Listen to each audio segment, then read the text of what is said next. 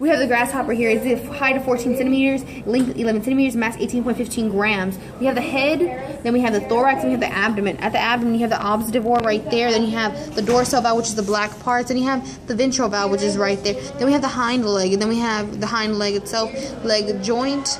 Then you have the forewing, the patricum, the mid leg. Then you have the spectrum, right? The spicucle right there, the abdominal segment. Then you have the foreleg. Then you have the two mandibles. Then you have the two antennas. Then you have the compound eyes, which is that part and that part. Then the two orange eyes in the middle are the ossiculi. Then you have the labrums. The labrum is the top, the mandible, the bottom half of the lip.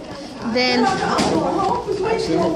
the two antennas, and that is the grasshopper. Thank you.